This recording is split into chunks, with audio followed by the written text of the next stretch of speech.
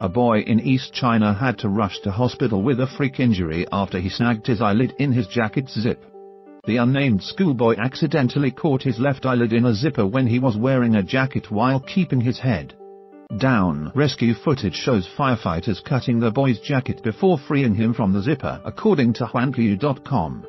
An affiliation to People's Daily China, the boy was sent to Affiliated Children's Hospital of Suzhou University in Shizhou, Jiangsu Province on March 12 morning. Dr. Li Xian, who had over 20 years of experience specializing in ophthalmology, had to seek help from the local fire service. Footage shows firefighters cutting the boy's jacket to speed up the rescue.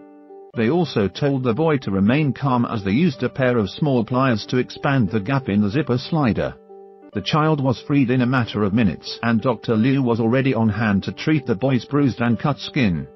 She told the reporter that the boy's eyelid might have suffered serious tissue damage had it been left untreated for too long. She reminded the boy's parents to keep an eye on him at all times and also teach him how to properly put on a jacket. Tell me where the freak's at.